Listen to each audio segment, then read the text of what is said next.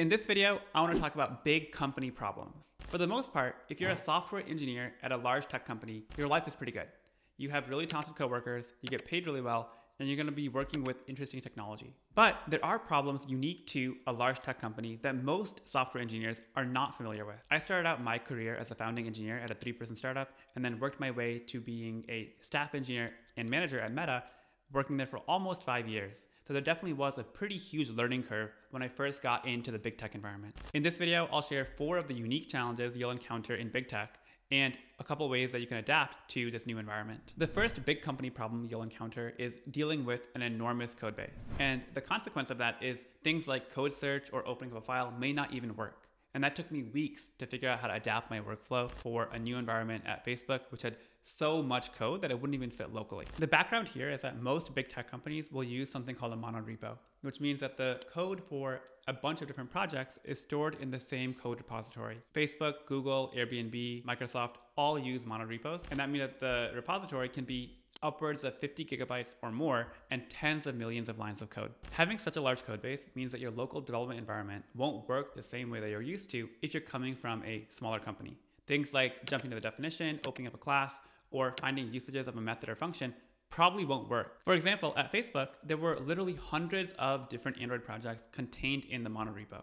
And so because that would be way too big to fit into Android Studio, like the IDE, Android Studio wouldn't be able to index all the different projects, the strategy was you would selectively load in modules. So if you're working on one particular part of the Facebook or Instagram app, you would load in those modules, make your changes, and then put it out for code review. And so what would frequently happen, especially when I first joined, is I'd make a change, I would add a parameter to a method, and it turned out that that method was being used in a bunch of different modules, which I didn't have loaded locally. And it would then break the build.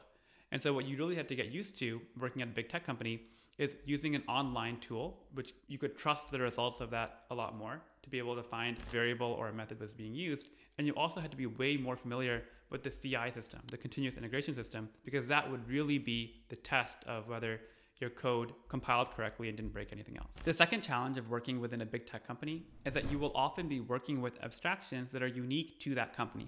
And that means you have to be really adept at being able to look at internal discussions and forums and talking to the right people in order to get the help you need. Big tech companies are dealing with problems at a scale that very, very few other companies have to deal with, either in terms of the number of users they serve, the number of developers at the company who are checking in code, or inventing new technologies that are going to be used in future products. Novel problems lead to novel solutions, and that innovation, that creativity is what attracts a lot of the best people in tech to go work at a large tech company. Working on and developing new tools and frameworks and even new programming languages can be really exciting, but also really challenging. So if you compare that to working at a smaller company where you're using off-the-shelf technology, you typically will encounter a problem, Google for it, find a relevant Stack Overflow post, and then use that to fit your situation. In a large company, it's not that simple. You might be one of the first teams to be using some cutting edge, brand new API or storage system.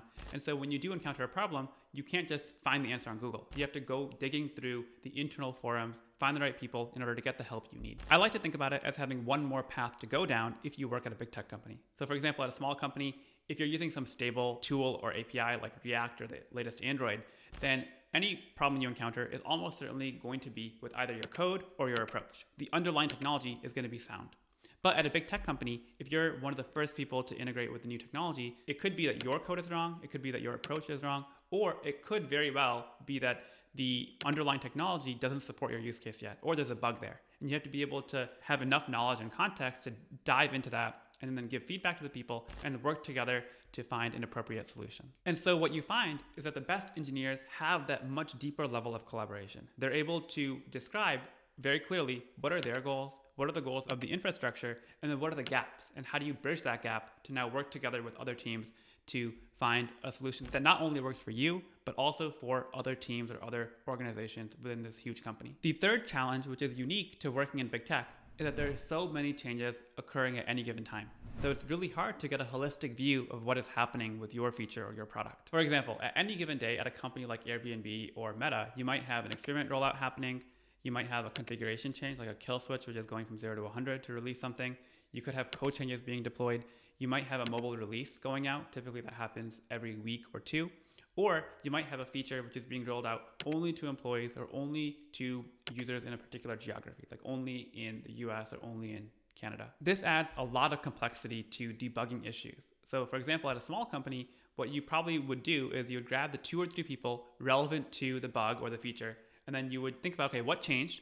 And then you have all the knowledge right there in that room, and you can figure out what to revert or what to fix forward in order to address the situation. Within a larger company though, it's much harder to root cause the issue because you could have a change made by a completely unrelated team which somehow turns out to impact you. My recommendation for new engineers in big tech is to be really familiar with the tooling to answer questions around all of the different possible changes that could be occurring. In fact, what I'd recommend is that you and your team generate a run book, basically a playbook of what questions you should ask every time something goes wrong. Like in my example, the common questions I would ask anytime there was any bug report that was given to me. Number 1, does this issue only happen on one platform or all platforms? Is it unique to Android, iOS, or web, or does it happen everywhere? Number 2, does the issue happen for everyone or just some subset of users? So for example, it might be only happening for employees, or maybe it's only happening for users without a profile picture, or like what is the condition which triggers this bug? Number 3, is it 100% reproducible or not? And number 4, what configuration changes happened around the time when this issue was introduced? And so just being able to have that go-to list of questions will make you way more efficient at finding out the root cause. The fourth and final challenge of working within big tech is that you will have a lot of stakeholders that you have to keep up to date and get their approval in order to ship anything meaningful. In a large tech company, there are unsurprisingly a large number of people, right? And so those large number of people will impact your life in a couple different ways. And I bucket those people into 3 categories. Number 1 are other engineers. So these are people that you have to convince, the tech lead and engineers on your team, why the work you're doing is important. And you also, at a very basic level, have to get your code approved, right? The engineers on the team have to look at your code and approve it in order to make a commit and ship it. So you have to work with them pretty closely. The second category of people are all the people who you have to keep up to date and informed. So your manager, your product manager, the designer, other people on the team or partner teams that have to be aware of your work because they're relying on it or they contributed to your work in some way. And finally, the third category is the leadership team. So this is the director or VP of engineering or product who will actually approve your launch. And so you have to be able to work with them and convince them that the work that you're doing is net positive for the company and it's a meaningful thing to ship. And once they approve it, then you can actually celebrate the win. This is very different if you work at a startup where instead of 3 different buckets of people, you literally only have, the whole company might only be a handful of people. And so many startups that are that early, they will not even have a notion of code review. Like an engineer makes a decision to write a feature, they ship it, and it goes out the same day or the next day. And so the code velocity, the ability to ship things is way faster because you don't have all this gatekeepers or this process in order to get approvals. At a larger company, the cost of screwing up a launch or a feature can actually be quite high. And that's why there are safeguards in place in terms of your engineering team, the cross-functional team around you, and the leadership team to make sure that the things that do get shipped are high quality and everyone is pointed in the same direction. And so if you are a new engineer to a big company, you have to get used to a much higher level of communication and collaboration with everyone on your team. These are the 4 biggest challenges I encountered as I transitioned from a startup engineer to a big tech company engineer. And I think so many engineers are not even aware of the gap in skill set that's needed when you go into a medium or large tech company. And even once they're aware, they are not sure how to address the gap. And that's actually the whole point of the company I'm building, Taro. Join Taro.com. I'll leave a link in the description.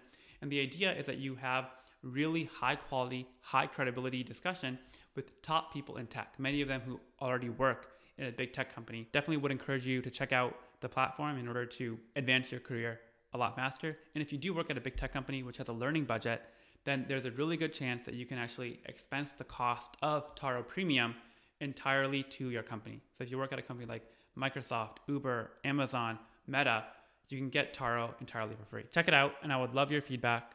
Thanks for watching, and I'll see you in the next one. Bye.